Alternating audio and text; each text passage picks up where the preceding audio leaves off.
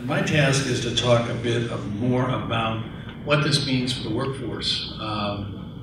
First of all, I want to say that my whole career has been devoted to looking at the implications on the workforce for the disruptions that we've been talking about today.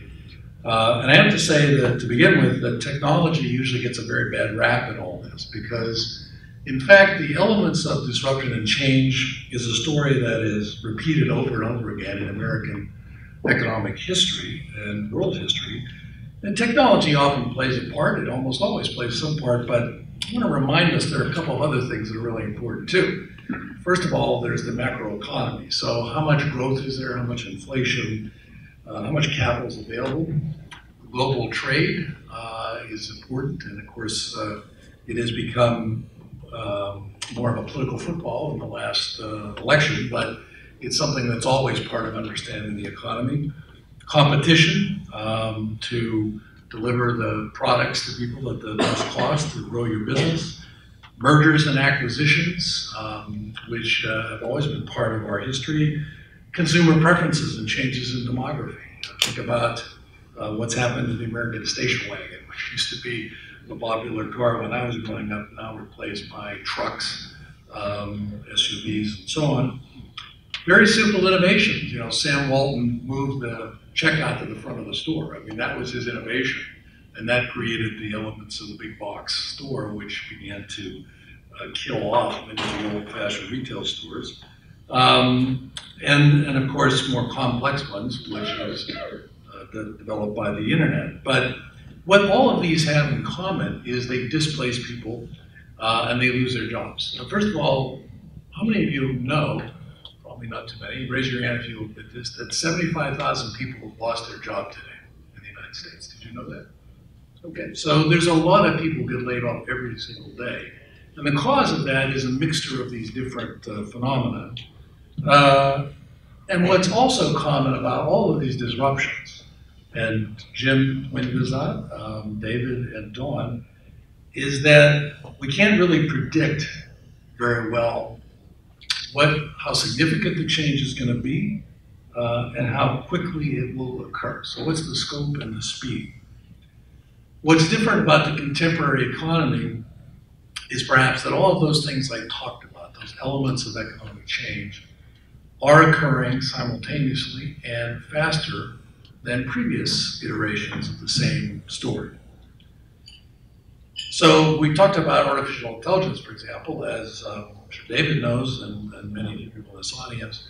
The estimates of that are everything from nothing to half the jobs will disappear. That's a bit of too much air, it seems to be, for saying that we can put any handle on it. Every inflection point in economic change that I've studied is the same. There's dire predictions that the world will end, that millions of people will be thrown out of work. But what we do know is that from those past stories is that over time, in the long run, it's very important we understand that, it's over time and in the long run, in what labor economists call the labor market's clear. In other words, people do get jobs, and not everyone is unemployed. And so whether AI is going to be different, whether the way it's laid out is going to be different, no one really knows. But what we do know is that millions of people are hurt in the process. Millions of people lose their jobs, and many of them are left behind. And so we know two things. First of all, people with limited skills and education, whatever field they're in, are going to be the first people hurt and most significantly hurt by any economic change. And these jobs generally tend to be the ones that require the least judgment. Sometimes it's working with your back. You know, for example, when I was a kid growing up, I worked in the steel mill, and I grew up in Pittsburgh, and I had the job, eventually the ultimate job, of being a dimension inspector in a rolling mill. And what that meant was I took a rule, and hopefully I remember to put my gloves on before I measured the metal. Sometimes I forgot. And I measured to see if the gentleman that was operating the cutter down the line from me had properly cut this piece of steel in the right way. But But there was also a surface inspector, and his job was to make sure that it was smooth and so that there were no blisters. Well, you can imagine the innovation that we discovered, especially on the 12-day shift. We shared that job. You would trade back and forth while the other slept.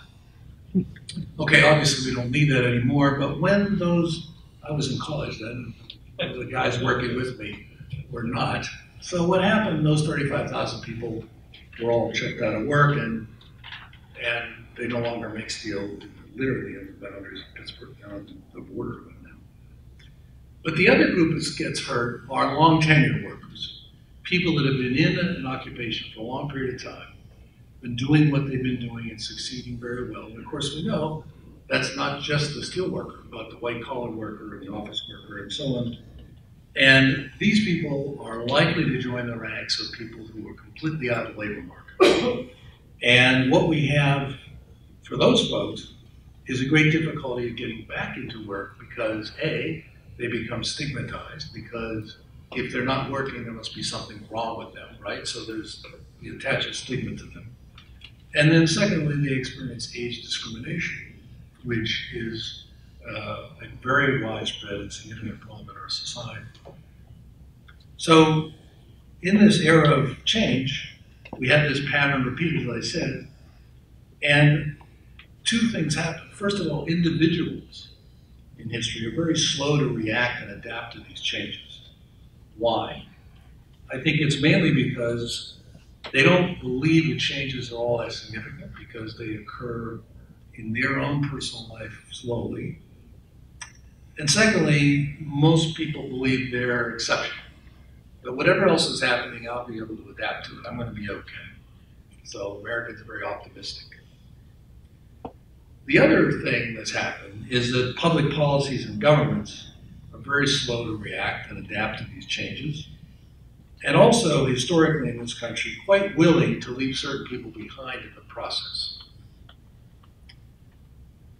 The first recognition of the impact of technological change occurred in the Kennedy administration in 1962, passed the Manpower Development Training Act. This funded workers who were hurt by automation. That was the term that was used back then. And by the way, it was nothing very large then, and since then, nothing very large has been done to react to these changes. The United States spends less on worker adjustment policies than any other OECD country, far less. And most of the programs that we do fund are for anticipating really short and shallow disruption. So in other words, not for the long-term tenured worker. And certainly for an economy that is undergoing a mild macroeconomic change rather than the structural changes that I've been referring to. The emphasis also on our programs is really essentially to freeze people in place. It's called the unemployment insurance system. The unemployment insurance system is based on an industrial model which says you're out of work because your factory is being retooled or the company is changing and you'll be called back. So it's a temporary support. When in fact, almost all layoffs these days are permanent layoffs. The company goes out of business, that whatever you're doing is no longer needed. And because the workforce programs, by the way, those that are fairly meager in this country are underfunded and declining since the mid-90s in per capita, there's less and less of this available. And our education, our higher education system is almost entirely focused on the first 23 to 25 years of life. So there's almost nothing to support a person coming back unless you're coming back to get a bachelor's degree, in which case you have to go full-time and then you get funded. The recent policy trends have also been discouraging. Unemployment insurance, although obviously I'm critical of it, has been reduced. There are no significant job creating programs going on, although we're waiting for the great infrastructure plan somewhere out there in the dark. So what should we do? I'm not just going to complain about it. I want to make a couple of suggestions and then I'll sit down. The first is that we really need to react to those long tenured workers who are already in the labor market, especially older workers or people who have dropped out of the labor market, the so-called disappearing workers. The percentage of prime age workers that are not in the labor force right now is at the lowest level it has been for 50 years. So we have millions and millions of people who are not eligible for retirement. They're less than 62 years of age. They can't take Social Security, and they've been looking and can't find a job, so they just quit. And that has enormous implications.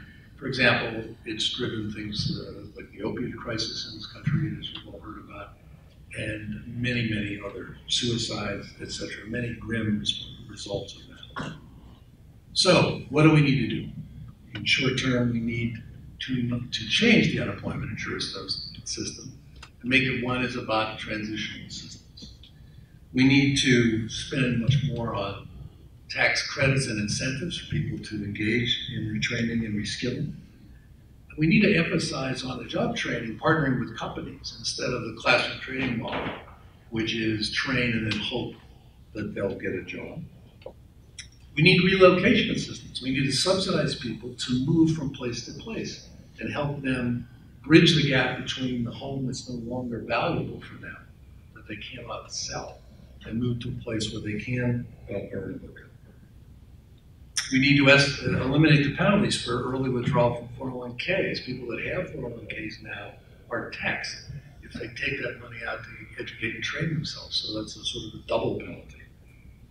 We need, by the way, portable health care, which the Affordable Care Act or some version of that needs to continue because this is absolutely critical to keeping people in productive situations. And then last but not least, we need to radically improve the quality of information about the labor market and make it available to those workers that have been left behind. So that's for the people that were in the labor market and get disrupted. What about the next generation? For the next generation of high school and college students, well, first of all, we have to face the fact that we have miserable completion rates in both high school and college. In New Jersey, for example, the high school completion rate overall is around 80%, but in some of our urban communities, it's less than 50%. At the college level, Rutgers, for example, our completion rate over 4 years is only 54%. It's about 65% over 6. But many of our colleges and universities are less than 25% over 4 years. Okay? And in our community colleges in New Jersey, those who get an associate's degree after 3 years, 1 in 10. So what we have done in this country is given people the false promise of access and achievement, but all we gave them was access. So number one, all the things that we've been talking about, the ability to work with that robot, as David talked about, if you don't have those kinds of skills, you're not even going to be able to do that. We also have to, most importantly, expand broadband internet access for folks. And I think given mobility of internet, it's more likely to happen than before. But more importantly, it's not just about access. We need to increase digital literacy, which is, of course, the world language now. A recent Pew study conducted, for example, said that based on their testing, only 1 in 5 Americans are digitally ready to use the internet and other technologies to learn. Okay, so what I've been talking about is being able to learn and adapt, but only 1 in 5 Americans are capable of doing that, even if they have the access to it. And clearly for young people, we have to expand transitional learning programs because they're going to be shifting from career to career, not just from job to job. And that means we have to begin establishing things like lifelong learning accounts and creating more incentives, especially for small and medium-sized businesses, to invest and help people learn and support their incumbent workers. I wish I could tell you that those recommendations have a pretty good chance of succeeding. But I made the mistake of going back and looking at something I wrote 20 years ago called No Worker Left Behind, after I wrote these remarks. And I guess I should have been surprised to learn that those recommendations, which were just as good then, are unfortunately still good today. So thank you for listening.